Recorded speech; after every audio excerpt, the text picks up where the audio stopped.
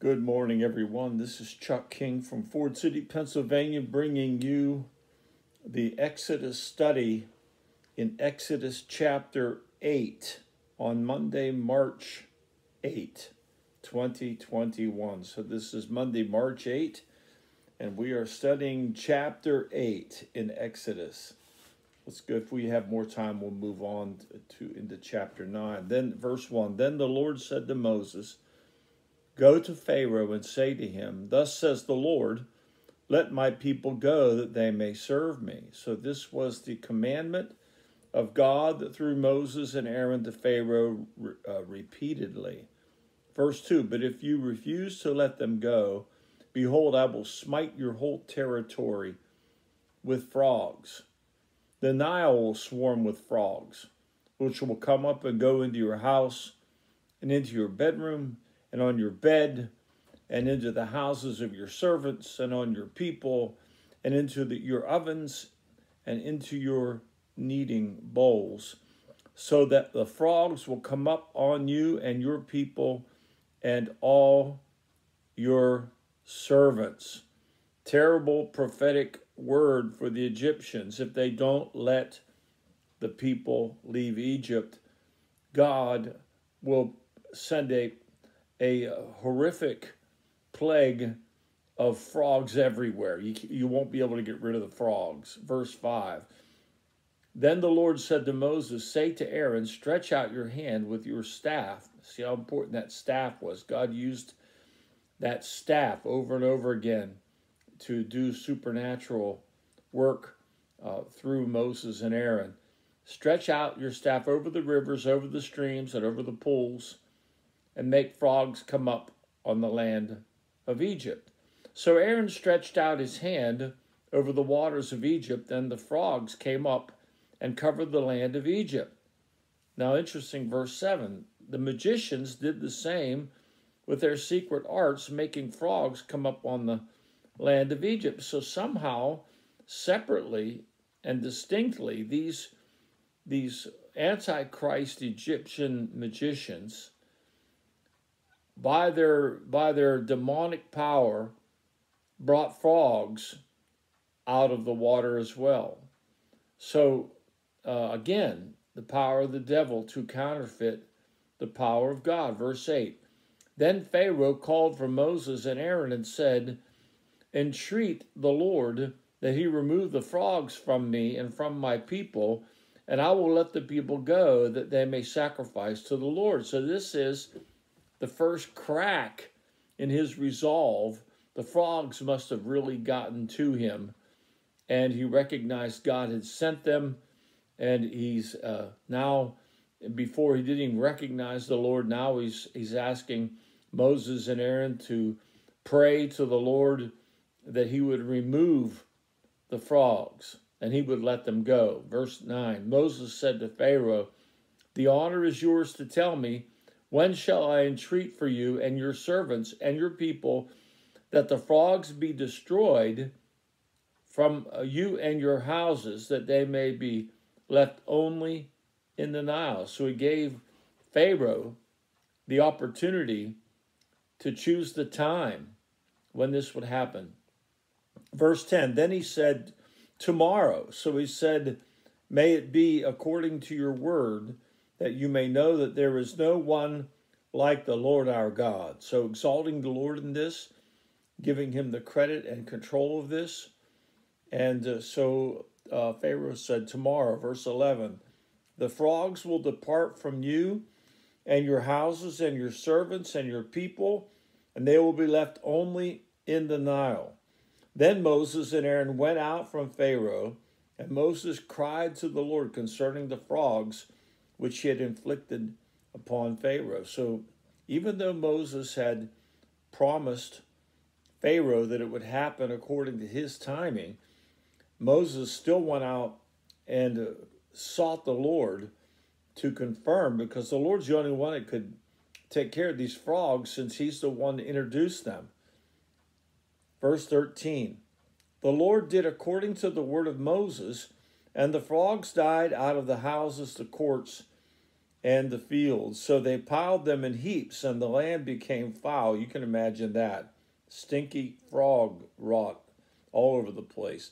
But when Pharaoh saw that there was relief, he hardened his heart and did not listen to them as the Lord had said. So God honored Moses, promised to Pharaoh to remove them on his timing that next day, and the frogs were destroyed, piled in big piles to be removed eventually, you would assume.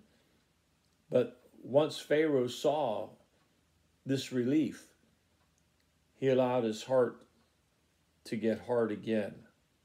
He willfully chose to refuse to yield. Verse 16. Then the Lord said to Moses, say to Aaron, stretch out your staff and strike the dust of the earth, that it may become gnats or lice throughout all the land of Egypt. So we've already gone through the first plague. Well, the first plague was actually water to blood, and now we have the frogs that have come and gone, and now we're into the plague of the gnats or the lice. Verse 17, they did so, and Aaron stretched out his hand with his staff and struck the dust of the earth, and there were gnats or lice on man and beast. All the dust of the earth became gnats or lice through all the land of Egypt. Verse 18, the magicians tried with their secret arts to bring forth gnats or lice, but they could not. So there were gnats on man and beast. So now here we have it. They were able to trick Pharaoh into seeing the water turn to blood as a counterfeit to God's move in the fresh water supplies. And they were able to trick Pharaoh by bringing frogs out of the Nile, and that plague passed. But now this third plague, it turns out that they didn't have the power, they didn't have the ability, the demonic power, the Antichrist power, to duplicate or counterfeit this plague of the lice or the gnats. Verse 19, then the magicians said to Pharaoh, this is the finger of God. But Pharaoh's heart was hardened, and he did not listen to them as the Lord had said. So the magicians, in their demonic power, realized that they were limited and they could not do this sign, this plague of lice or gnats.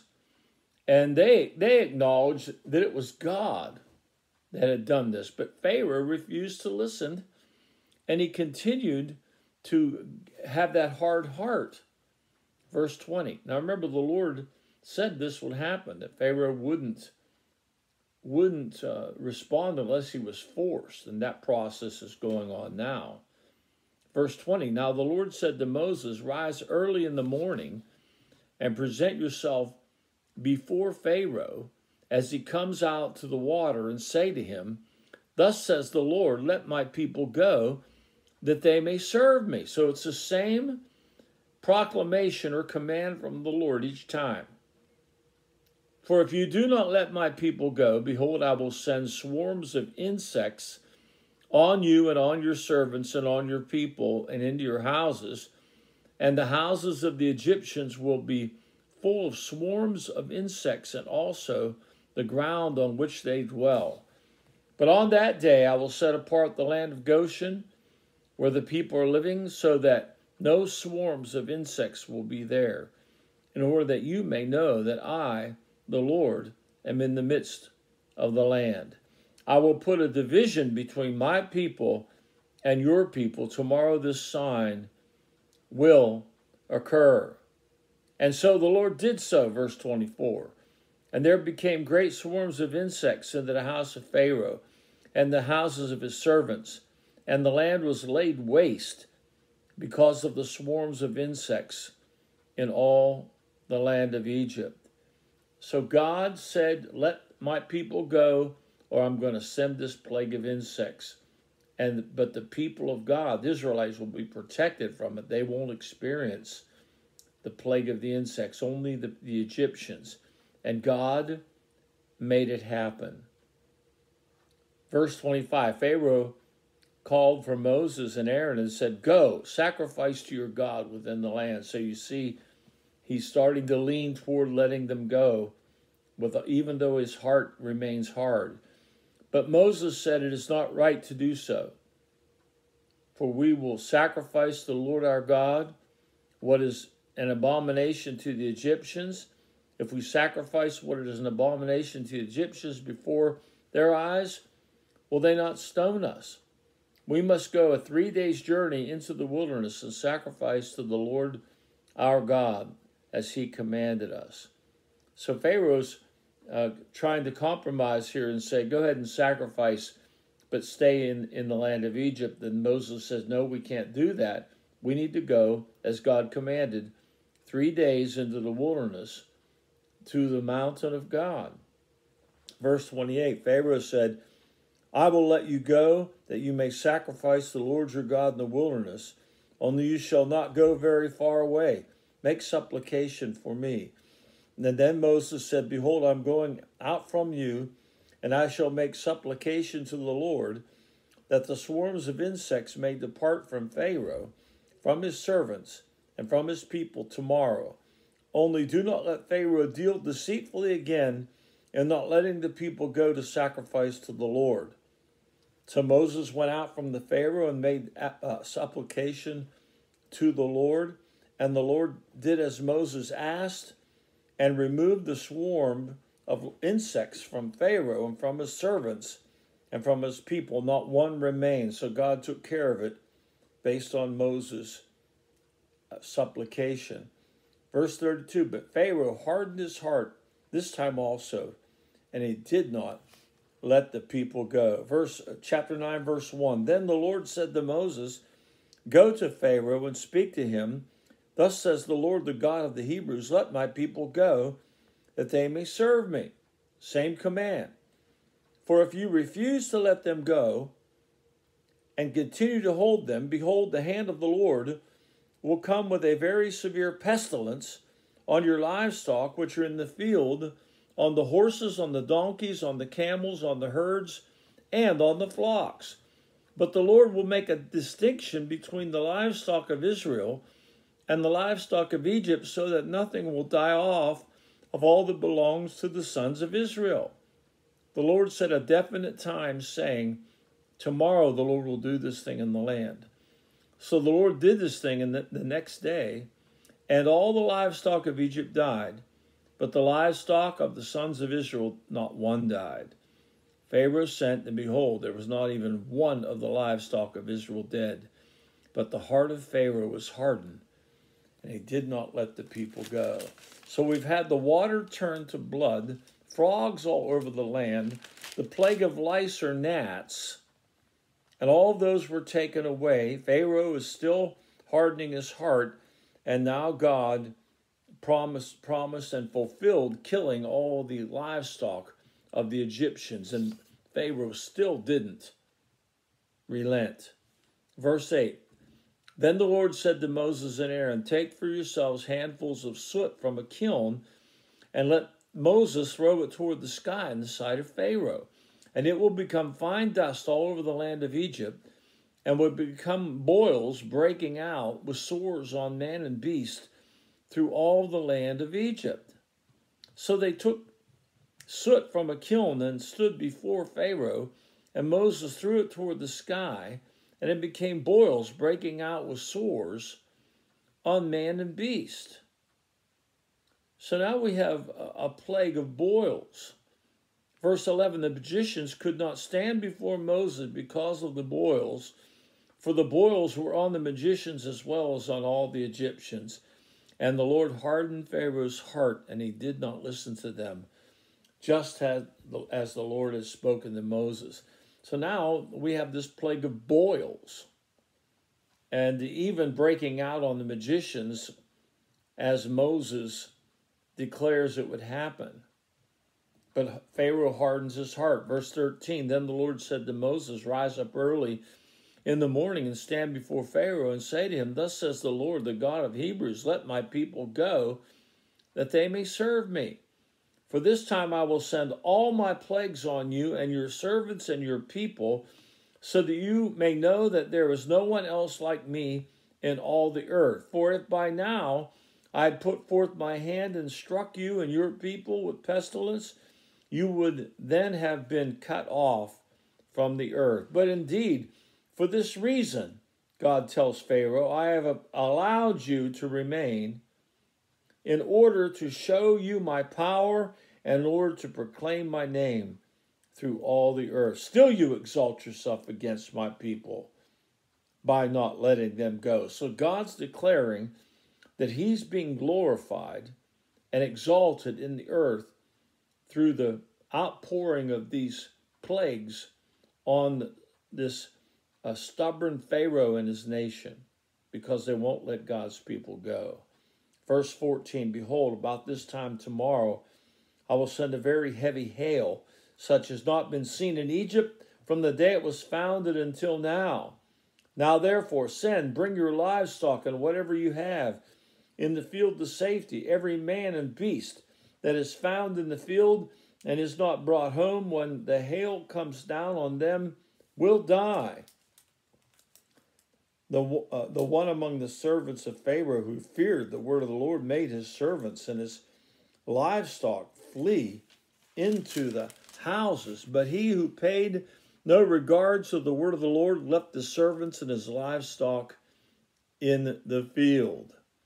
Verse 22, Now the Lord said to Moses, Stretch out your hand toward the sky, that hail may fall on all the land of Egypt, on man and on beast and on every plant of the field throughout the land of Egypt. Moses stretched out his staff toward the sky, and the Lord sent thunder and hail and fire ran down to the earth, and the Lord rained hail on the land of Egypt. So there was hail and fire, or lightning probably, flashing continually in the midst of the hail, very severe, such as not been in all the land of Egypt since it became a nation. So it's a supernatural judgment of God of hail and lightning.